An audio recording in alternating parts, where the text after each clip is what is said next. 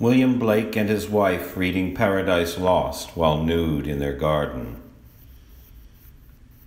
Deep in the shadows of your reason's hollow, Blake and his wife, in naturalist's disguise, are listening to the blinding light of Milton, heard in the darkness of his voice's sorrow.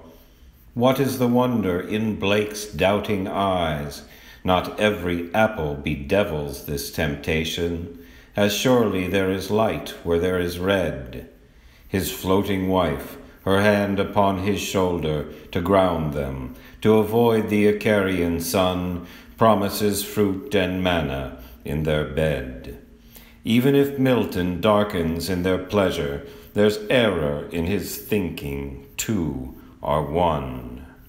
If God is great, she wants the apple eaten, as everything she wants she gets or makes. The purity of matter, flesh and bone, ascribed to the guilty antics of this Satan.